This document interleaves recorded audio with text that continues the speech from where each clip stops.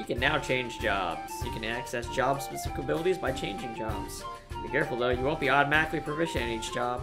You'll need to practice each new job to maximize its potential. So yeah, switching jobs a lot will give you like a couple battles where you have to adjust to the job basically. And there's like a 4-step alignment for each of these. There's like order and chaos leaning jobs. It may be light and dark or something, or no, physical, magical, chaos, order, and they're like they go in each one's 2 of those. So there might be a physical order or whatever, chaos, magic. Either way, I think Freelancers is right in the middle, so it doesn't matter. Let's get our jobs going. So Luna, if we're gonna start him out, like I said, we're gonna do it like their first set of jobs are gonna be what they look like in the FMV cutscenes, because why not? Luna, if you're gonna start out as a warrior, 2-phase adjustment.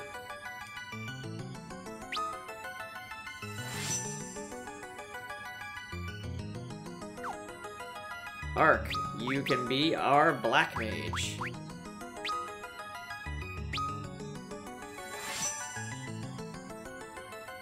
Rifia, you can be the white mage.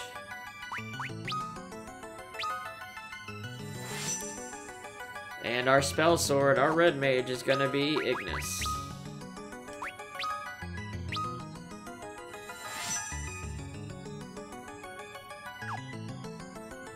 Cool, huh? Okay. I'm gonna get to the world map, and then I'm gonna start setting up some equipment.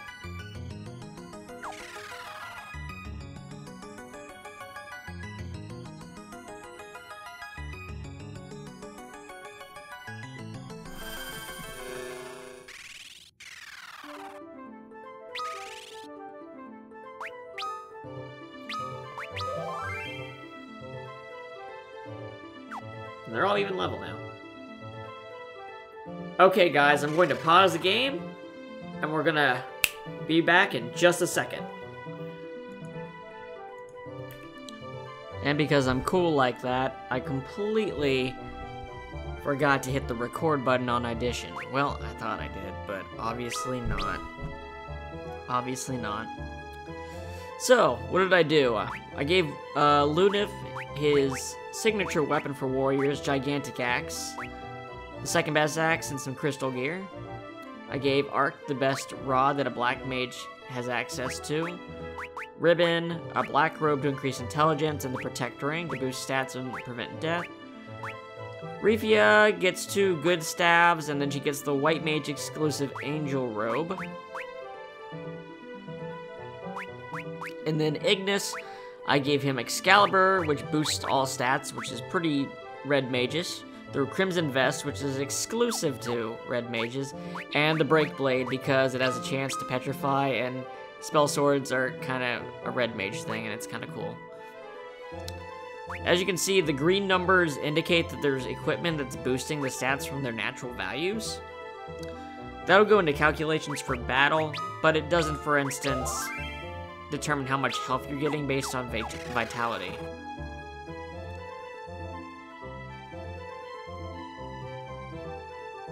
So, let's see. I'm doing this post-commentary after having beaten the game, so this is the one section where I know a little bit what I do next. Of course, we're having the music go off in these instances where I'm accessing the cheat engine because it pauses. The game is set to pause when you click off of it. Going back into Kazoos here. Rifia doesn't want to enter. She doesn't want to see her father right now. But oh wait. Ah yes, I have to go and return the mithril ring first.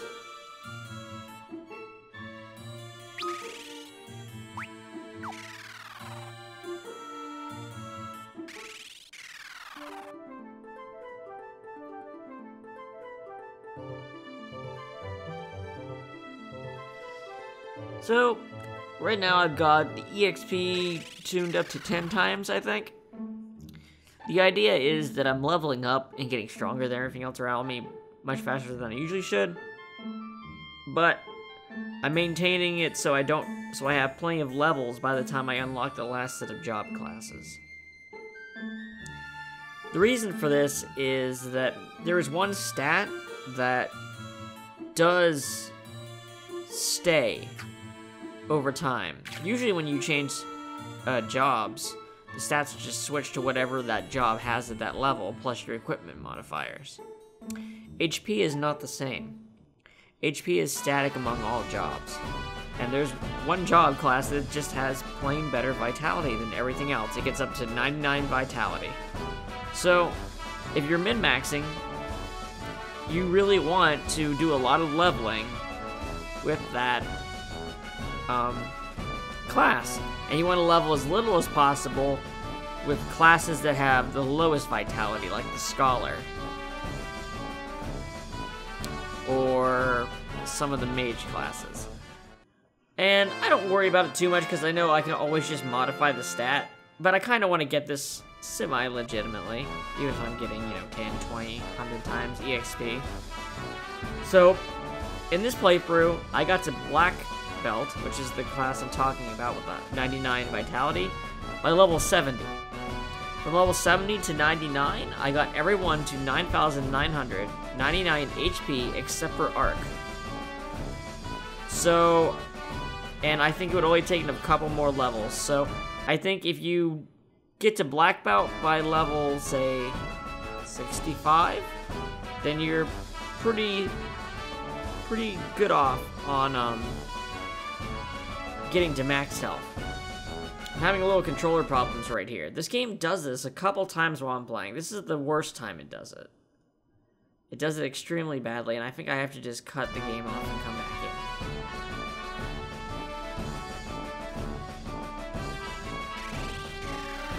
And as you can see, it's just forcing the controller to go right, and I'm trying everything I can think of. Unplugging the controller, plugging it back in, just messing around with the analog stick, trying to see if that fixes it. Just nothing is fixing it, and I'm sort of just fighting it here. I'm trying to get to a save point so I can save and then restart the game.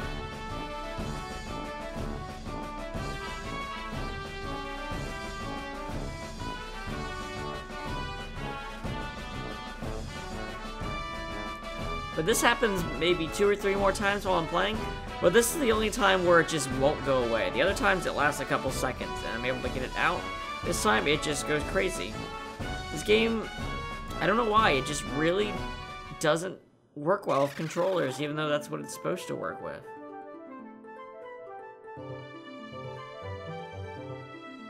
Here, I just get hung up on a mountain.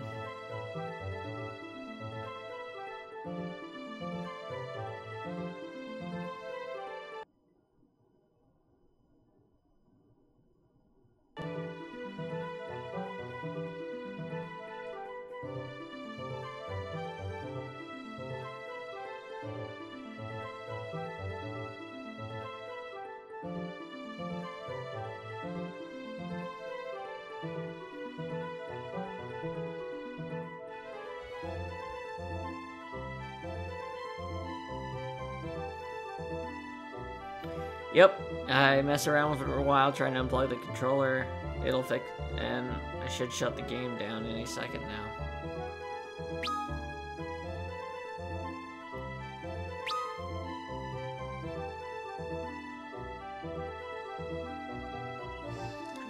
It's, it's kind of hard to maintain a good, happy-go-lucky sort of presenting attitude when you get stuck with really unexpected kinds of bullshit.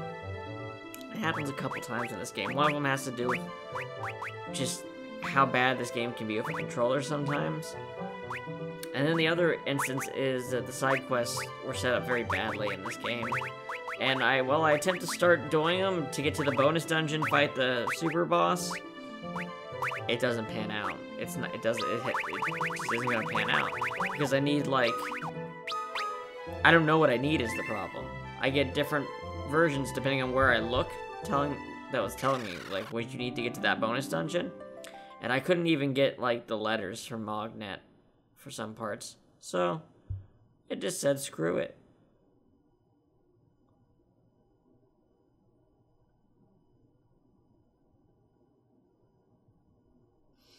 Now, obviously, these are going to be longer episodes.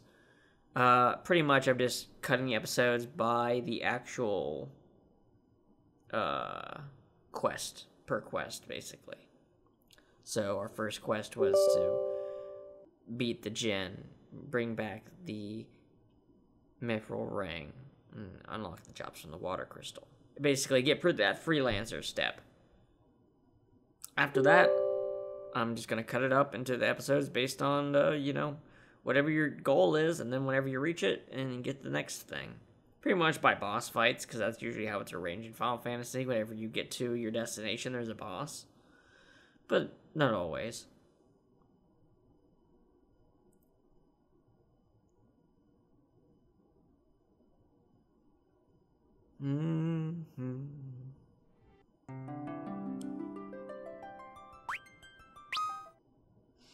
I did really enjoy playing through this, though, I gotta say. There's a lot of fun stuff that's gonna happen in this run.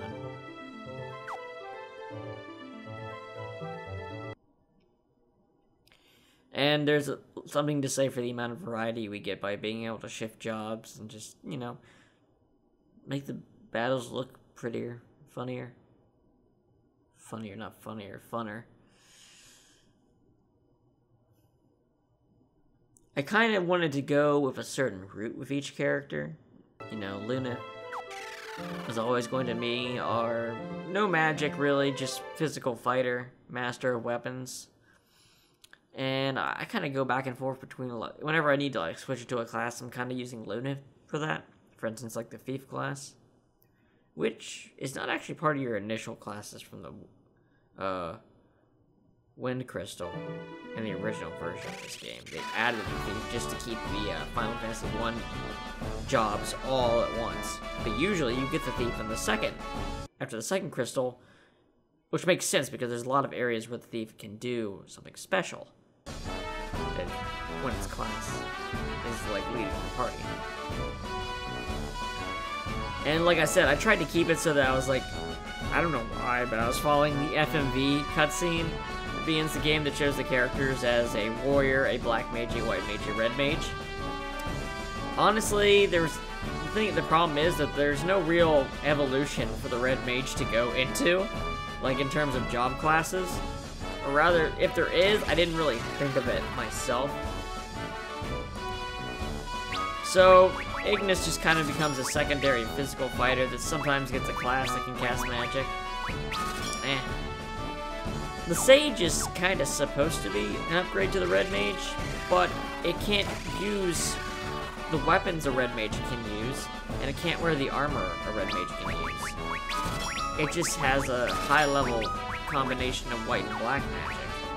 And that's not necessarily the same as being an upgrade to the Red Mage. So I kind of hack up the Sage that I make Ignis at one point and give him all this equipment it usually can't wear. Why not, you know?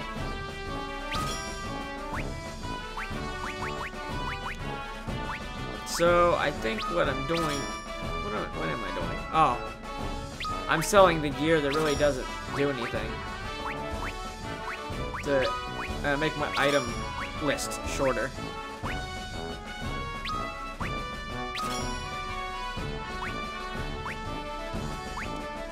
Basically what I did is I bought a bunch of knives over and over and over again and kept turning them into better items with the cheat engine, with the drop-down highlighted item ID list. It's not nearly as quick and efficient as just to have all items code, but that's not, it just wasn't in the table, and I didn't want to, it's not that I don't know how to sort of find the variables and change them with the table, it's just that that process takes a while, and I wanted to play the game, I didn't want to play the cheat engine game, you know what I mean? But yeah, just a breakdown of our classes again. Luna right now is a warrior. The warrior has pretty good offense abilities, and he can equip a lot of different types of weapons and armor.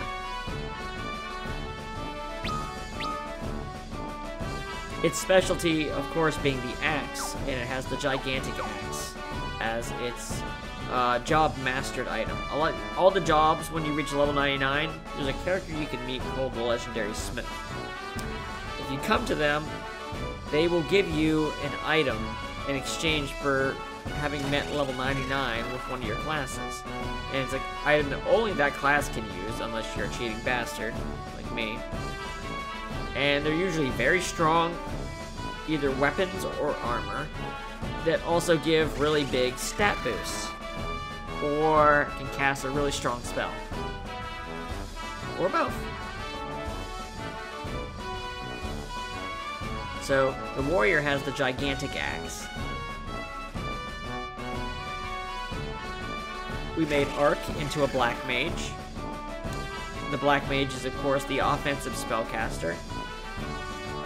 It can learn up to level 8. It's not like the black mage, black wizard thing, like in Final Fantasy 1. They can learn all the way up to level 8 magic.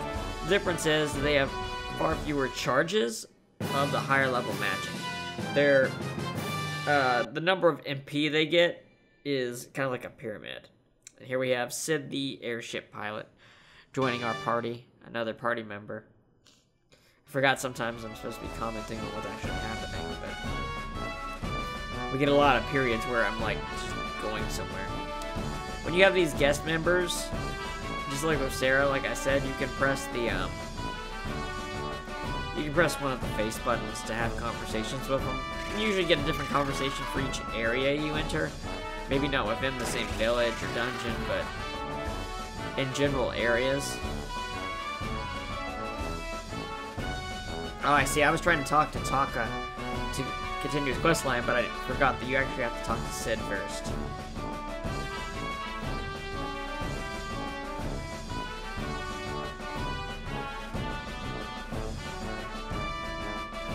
Anyway, Arc is a black mage. They have the hierarchical structure for learning spells, with the stronger spells getting less charged of. The item the black mage gets as an exclusive item is the Lilith Rod, which, as you can guess, gives you a pretty dang good boost to your intelligence. And it also has an item use where you can cast Death for free. Death for free. I just never want to rely on instant death when I could just damage an enemy and kill him for sure in that turn. But it's kind of a neat thing. I'd rather it be like even something like Drain, or like a dark associated magic spell, or even if death did like a small amount of damage if it didn't kill or something like that. It'd be so much more useful.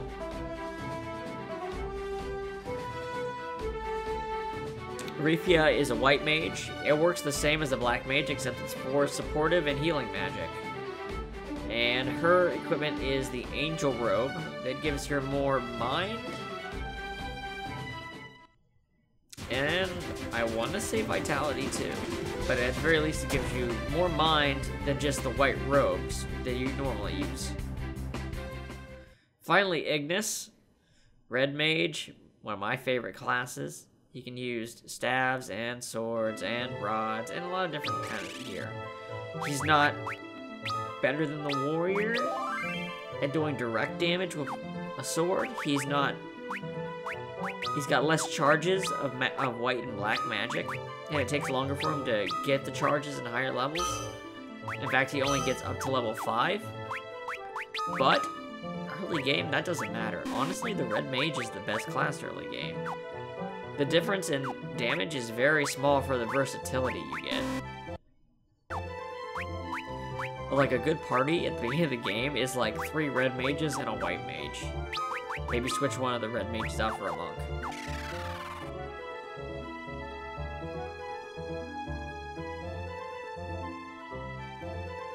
And, okay, I gave him an Excalibur, which is a very good sword. And I decided to give him a second sword instead of a shield. Generally, it's just better to have 2 weapons because you can do so much more damage. You can actually do above 9,999 damage. You can do up to 99,999. So you can definitely overflow the damage. Anyway, he had Excalibur and Breakblade, which has a chance to petrify. Really cool. I almost gave him Ancient Sword and Breakblade, so he had a chance for Petrify and Paralysis.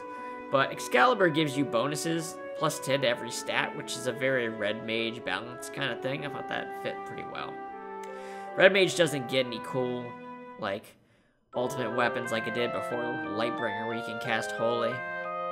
I'm really surprised. There's very, very few swords that actually cast spells. And the ones they do, they don't do them well. Like, Defender can cast Protect, but only on one character at a time. And Save the Queen can cast Reflect, but it's the same problem. Spells you would always want to cast party-wide.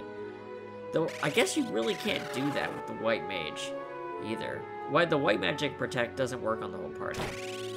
It actually makes the Bard really good, because the Bard can put Protect and Shell on the entire party, and Haste, just by switching weapons and singing, and it will always be the first action every turn. So the Bard is actually a very logical evolution for your White Mage. A good replacement if you get tired of just seeing the traditional White Mage for a while. I really like the Bard class in this game.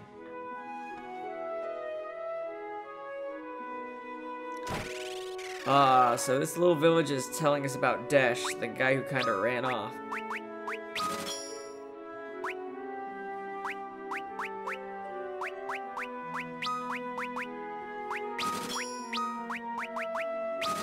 You know there's just certain spells you're never going to use. Status spells, when we're bumping our damage so high, seem useless. Though Poison actually does damage in this game, so that makes it good. It's more like Bio, it's just like a weaker Bio. So it's still usable.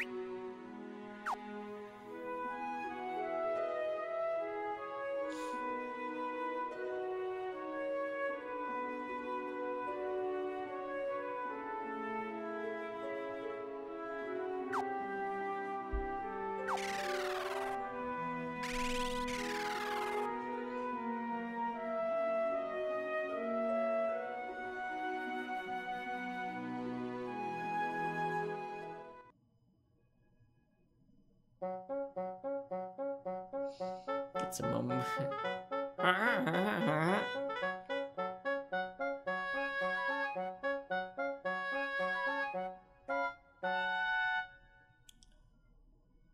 Dance of the Sugar Plum Fairy? Is that what that is? I don't know classical music very well. It's like the one genre I'm not very good at, like, recognizing songs in.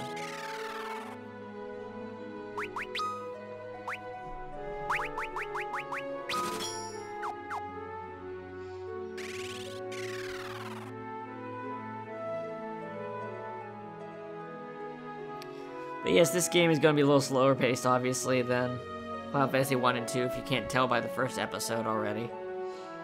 The battles just play out slower. It's a bigger game. We don't have the speed up button of the emulator. There's just a lot of factors that stretch the game out. That's okay, because honestly, I think it's I really like 2 for trying out like a real story. But honestly, this is more fun than 1 and 2, I think. 1 is fun for its simplicity, but I think 3 is definitely the funnest of the NES games.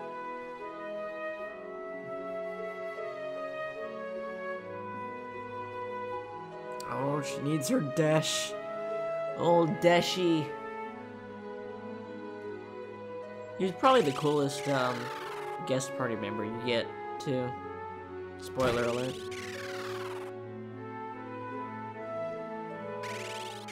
You have him for a good while. He's probably the one you have for the longest period of time.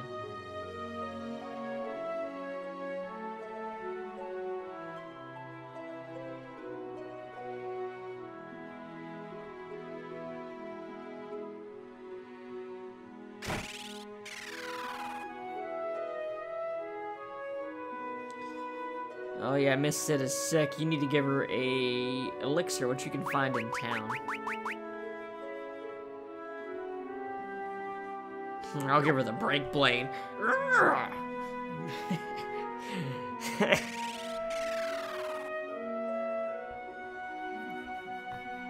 don't think Sid would appreciate that. There's a lot of just being lost in this game. Like, you can read where something is, and it's not clear. I was using a strategy wiki guide while playing through this, and it's a bad guide. I found an IGN one at the very end, and it was so much better. I should have used it. I kind of like guides that have, like, visuals with them. Because, you know, I've used Game FAQs for years, you know, since that website was oh man, that website is old as fuck now. But, I don't know. I just think there's it should have evolved more by now.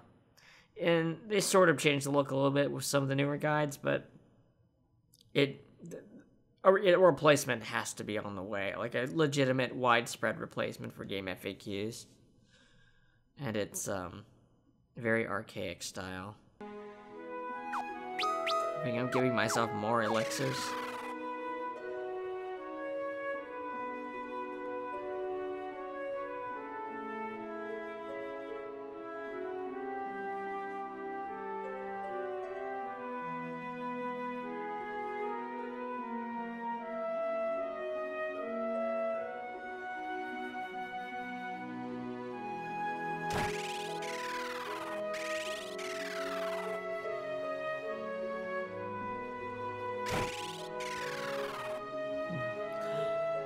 A thought occurred to me, and I'm taking this opportunity to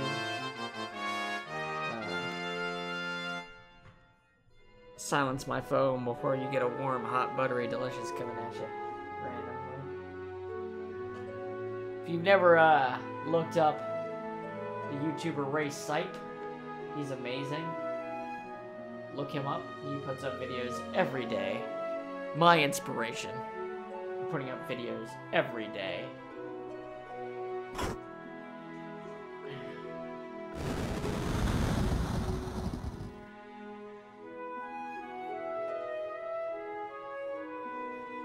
But he does there's one of his videos, which is good luck finding any video of his, as much as he uploads anything with the strange names he gives it. But when there's just a video where he's just talking about pancakes, and I use that as my text ringtone. Warm, hot, buttery, delicious. It sounds really great out of context. I love that. Could use a charge.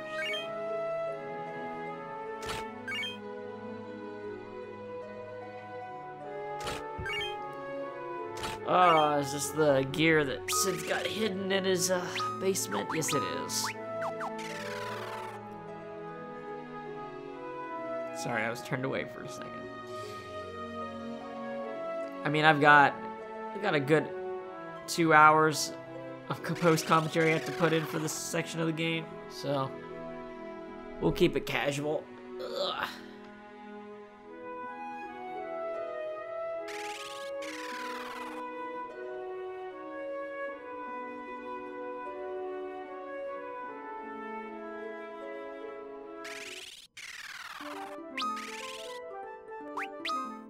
We spent a lot of time in that city. A lot of time. But now it's time to move on.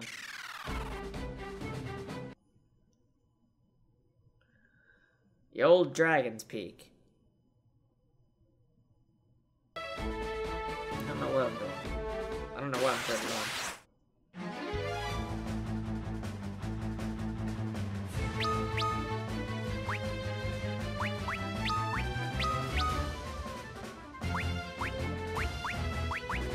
Trying out some of the magic items I have equipped, I think.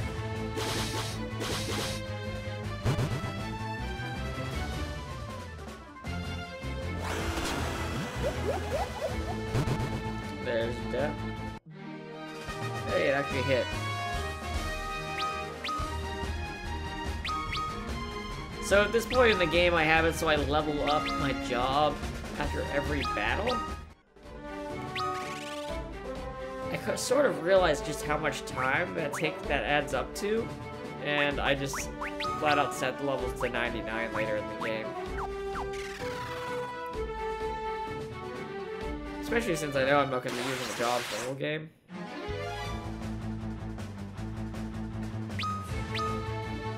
There's a lot of enemy variety in this game, but there's also a lot of recolors.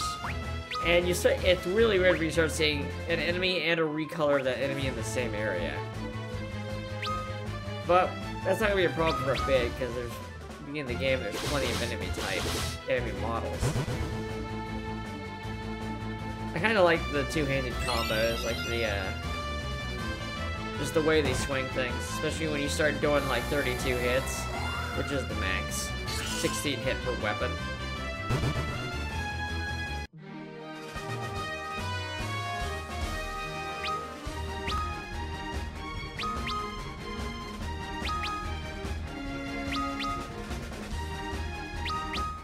I like how each character has little signatures that, even if they're all the same job, they'll look different.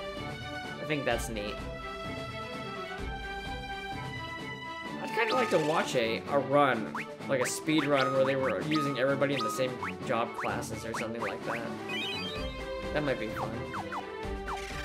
Or just any speed run. There's so many variables for how you could play through this game. I'm curious what, like, the most efficient people have come up with is.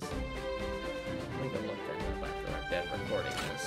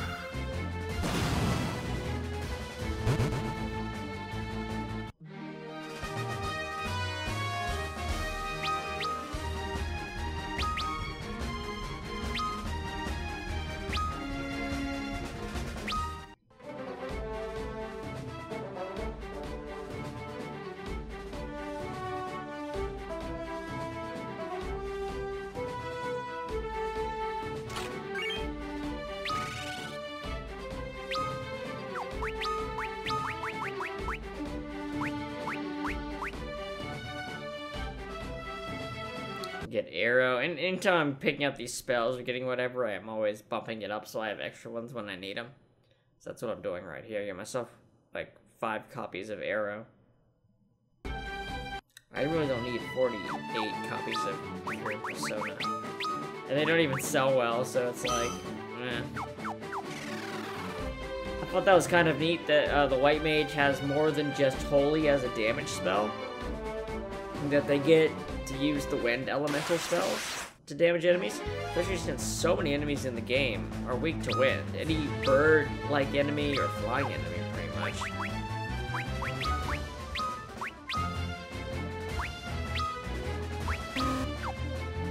There's very few enemies in this game that don't have an elemental weakness, which is more common than there's more enemies with elemental weaknesses than there typically is in a Final Fantasy game, I think. I think it's to keep the different spellcaster classes viable for longer.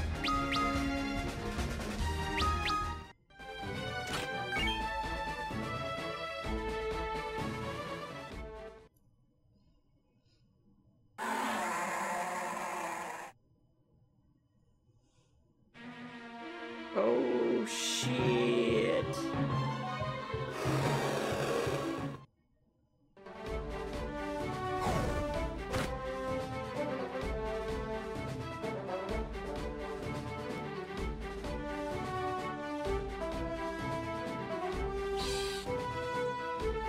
Now we've been captured. Bahamut's got little dragons. You know, we never see these later, now that I think about it.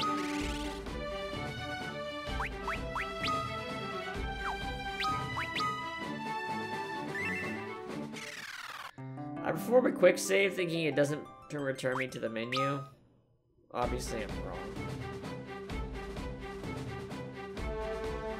I'm doing that because you're not supposed to be able to win this upcoming fight with Bahamut, but I wanted to try and see if I could actually damage it, which might result in me game over.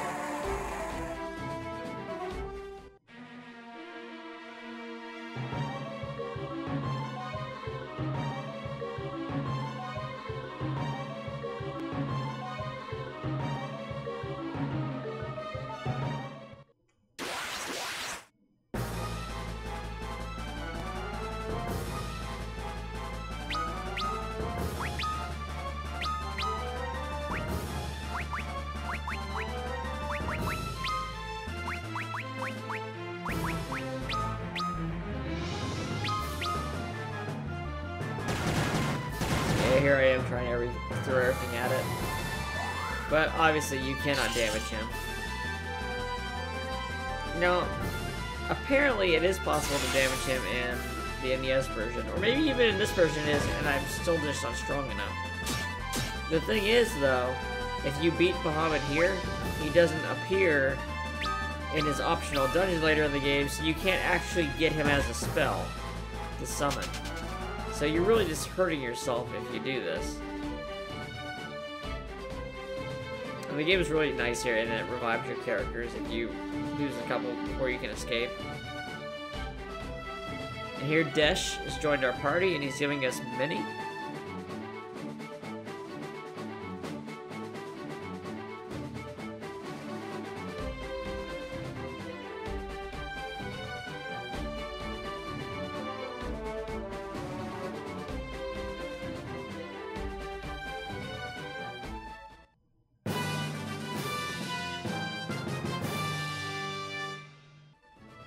Dash has joined the party.